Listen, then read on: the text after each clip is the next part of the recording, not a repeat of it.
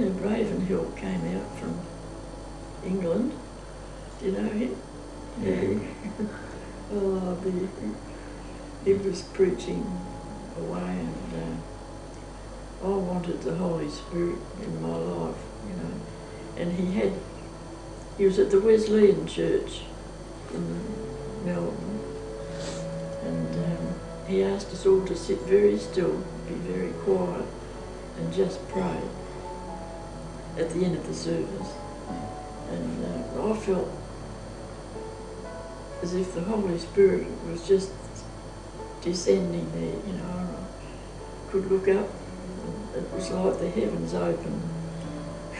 It was a wonderful experience, and a wonderful peace came all over me. And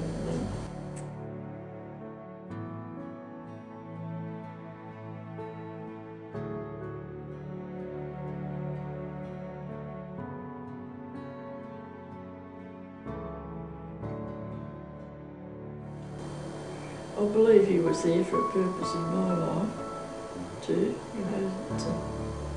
The Holy Spirit really means a lot to me too.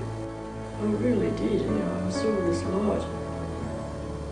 It'll never leave me. I'll never forget that. I'll touch you with a live coal from the altar. That was what he was preaching on. Really, he was on fire, wasn't he? Yeah. There wasn't any going forward or anything. You just sat in your pew. We didn't ask anyone to go forward. No.